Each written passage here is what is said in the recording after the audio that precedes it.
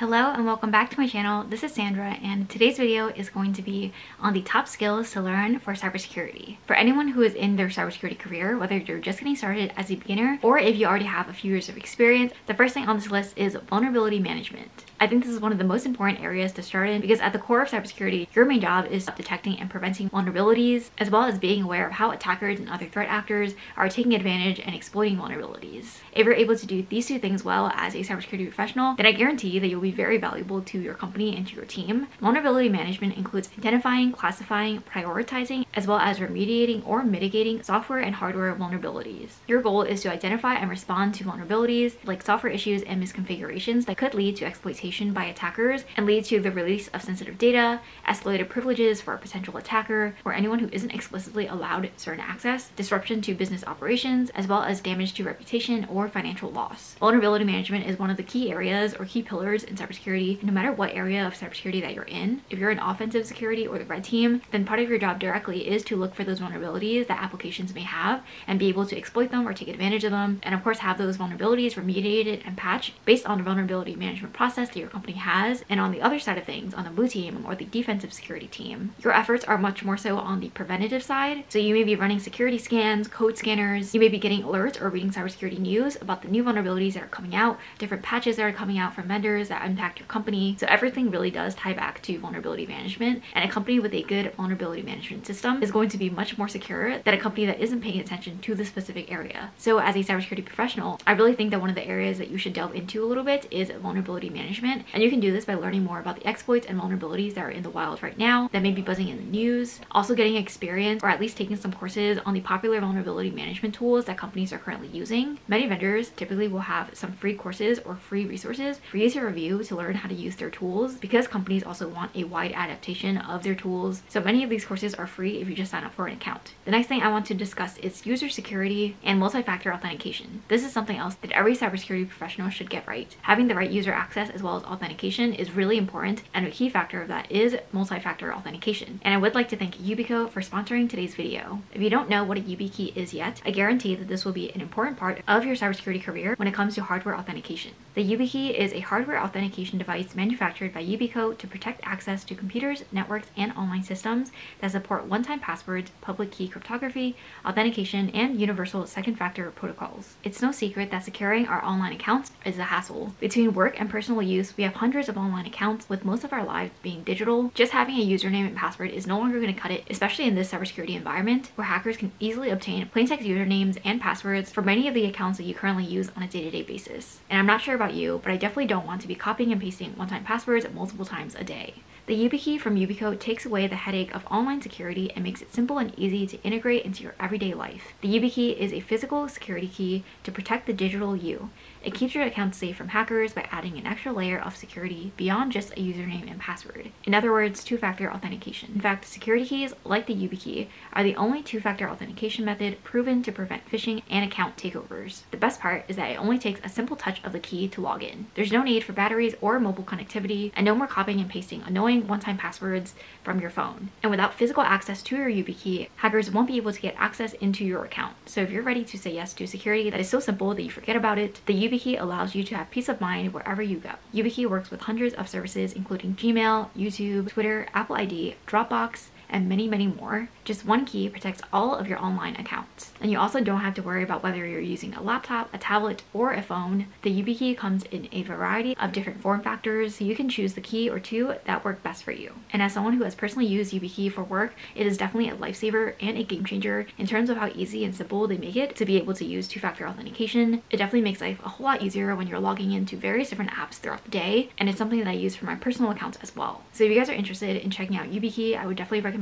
checking out the link in my description, and I'm so excited to be partnering with them. Thank you again to Yubico for sponsoring today's video. The next thing I want to discuss in this video is scripting skills. So I probably sound like a broken record when I bring up scripting, but trust me, I really think that it's one of the skills that you won't regret learning, whether you go into cybersecurity or if you go into any other area in tech. I think scripting is a great place to start, especially if you're a coding beginner, because scripting is typically more lightweight and you can usually start with a simpler language like Python or even JavaScript if you're looking for a popular language in cybersecurity to learn. But if you're a complete beginner, then I would recommend starting out with Python. And even if you're not going to be scripting or coding on a day-to-day basis, it will be really helpful for you to have those scripting skills in hand so that in the future, when your team needs you to do some kind of automation or some kind of scraping or some kind of analysis that would typically take a lot longer if done manually, if you're able to spend an hour or two writing a quick Python script to be able to do the thing that would take you 4 hours to do, then honestly it becomes a no-brainer. And once you start picking up the skills and learning one language, you'll also be able to quickly pick up other languages that you'll be able to better utilize for future jobs that you go into, future projects that you work on. And honestly, it becomes even more impressive if you're applying for a security engineering role and you not only know the foundations of cybersecurity, but are also able to show that you have the scripting skills that can back you up if the team does need it. There are plenty of free walkthroughs and courses that you can find online that can get you started in scripting, whether you want to learn Python, Go, JavaScript, or any other language you kind of have your eye on. And I really think that in general, coding is one of the most valuable skills you can have in tech or even outside of tech. And it also helps you more easily talk to developers or engineers, and you're able to connect with them on a technical level that is more in depth than a security engineer who may not know how to code. The next thing I want to talk about is incident response. I think this one, depending on where you're coming from, will definitely be very important. For example, if you're joining a cybersecurity team that is frontline facing and you're the one that gets directly pinged, you're on call for different incidents that may happen, or you're on the SOC and you're one of the first responders and you're the one opening up that bridge line and bringing teams together to work on triaging and remediating the incident. While every company's incident response process is going to look different, I really think that it's important for you to learn kind of the basics of what that process looks like. For example, the 4 phases of the NIST incident response lifecycle are preparation, detection and analysis, containment, eradication and recovery, as well as post-incident activity. When working as a cybersecurity professional, one of the most important things is incident response, because that is actually when boots are on the ground, depending on how severe the incident actually is. This will also heavily depend on the type of company that you join.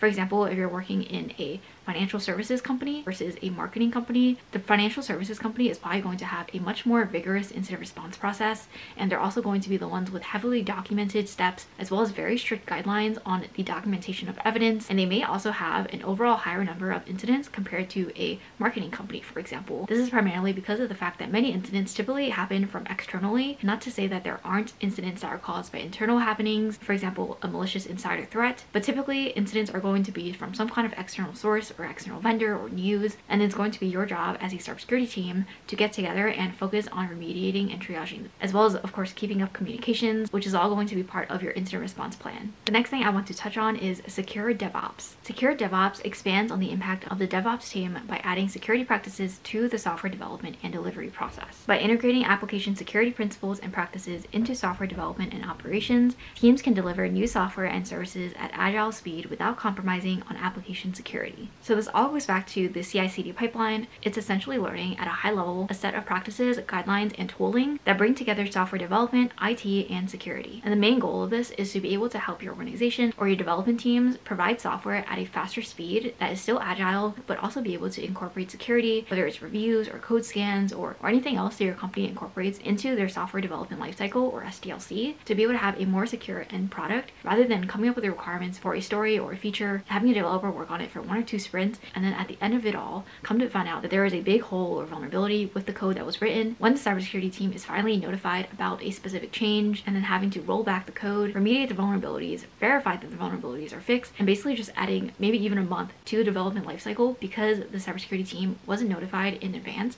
about the new feature or about the vulnerability or the code that was being pushed to production. The next thing on this list is threat intelligence. This one definitely directly ties back to staying aware in cybersecurity of the different threats and exploits that are being exploited in the wild. While you may not be going as in-depth as a threat intelligence team, it is helpful to start using some OSINT or open source intelligence tools out there, since they are free to use, and it'll be very helpful to you to be able to get some practice with it. If you're someone who hasn't used OSINT tools in the past, it's pretty crazy the kind of research and data that you can find through these tooling. Whether you're looking at Shodan or Maltego, I think those are 2 popular ones that you may look into. Part of your job as a cybersecurity professional is to stay in the know of what's happening in the sector, whether it's news or vendors that may impact your company. Next up is command line basics and tooling. So I won't go too in depth into this one because I'm sure you guys already know what this is about. If you're just getting started in cybersecurity, learning some basic commands or command line tooling or command line tools is going to be really helpful to you, whether you're going to be using a Linux or a Windows machine machine. A really quick and easy way to do this is by going on Google and looking up the top 20 or 30 common commands for Windows or Linux, and at least being able to use them, or just knowing that there is a command out there that does XYZ is really helpful for when you do end up needing to do something on the command line, even as a complete beginner. And of course, lots of popular cybersecurity tooling does live on the command line. For example, Nmap and Metasploit are probably two of the popular ones that you've heard of. And the sooner that you get acclimated and used to working off of the command line, the better off you'll be. And the last thing I wanted to discuss in this video is security standards and frameworks, aka auditing and compliance. So obviously this one isn't going to be everyone's cup of tea, but I really think it's important, especially if you're going into a small to medium-sized company that is growing. You're typically going to be going through audits or different compliance things or something along those lines. Being aware of NIST framework, or what a SOC 2 is, or the difference between a SOC 2 Type 2 versus a SOC 2 Type 1, the different ISO certifications and the requirements, even at a very high level, is going to be very helpful. If you're working in finance, there's different compliance and regulatory things that you'll have to follow there, as well as working in healthcare. There's also going to be a lot of compliance you're going to have to follow and keep up with. I know not everyone's favorite thing is auditing and compliance, whether it's gathering evidence or understanding what your requirements are, or even just speaking directly with an auditor. These things can definitely be overwhelming, but again, it is very important for your company. And this is also where cybersecurity ties back to the bottom line of a company. When it comes to getting customers, when it comes to generating revenue, this is your bottom line. And customers are going to eventually ask for your compliance things, as well as whether or not you have XYZ certification. So these are all things that you want to keep up with when you're working in cybersecurity, even if you're not directly going to be doing it on a day-to-day basis. Everything in this video is going to be relevant to your cybersecurity career at some point, and having that background knowledge about it is going to make you an even more valuable resource to your team. Alright, so that's it for this video. Thank you guys so much for watching. I really hope that you found this helpful, especially for those of you who are just getting started. Thank you again to Yubico for sponsoring today's video. If you guys want to check out a YubiKey and get one for yourself, you can check out the link in my description below to help you stay more secure as you go into your cybersecurity career. Thank you guys again so much for watching. If you like this video, please give it a thumbs up and subscribe and turn on post notifications. I post videos every Wednesdays and Sundays at 12 p.m. and hopefully I'll see you guys in my next video. Bye!